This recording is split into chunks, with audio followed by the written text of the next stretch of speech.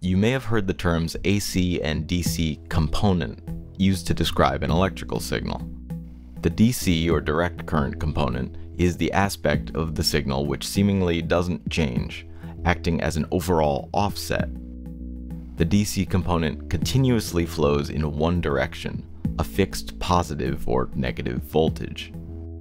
And the AC, alternating current component, is all other changes which occur around that offset.